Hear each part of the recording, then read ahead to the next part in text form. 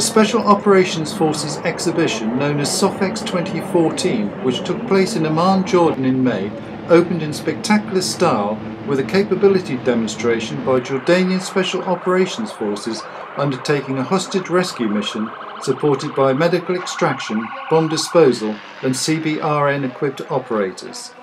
The scenario included terrorists hijacking a tourist bus and the movement of the hostages into nearby buildings.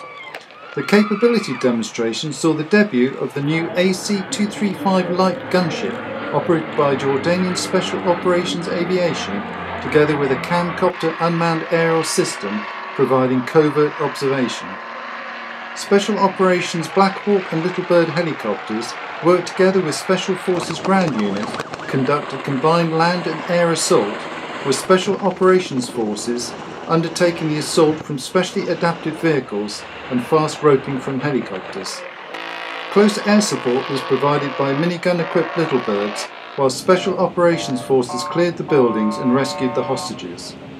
Throughout the mission, Special Operations Forces were supported by Jordanian medical teams, and during the mission, weapons cache and a suspect package were found. This required a CBRN-equipped team to check the area before a bomb disposal team equipped with a remote-operated vehicle could make the package safe. During the main assault, a terrorist vehicle was seen approaching the scene. This required a Little Bird to undertake a hard stop, whilst Black Hawk helicopter with a team of Special Forces rapidly dismounted to apprehend the occupants. On completion of the demonstration, all the participants gathered together in front of the grandstand to offer the King and his guests a final salute of their own.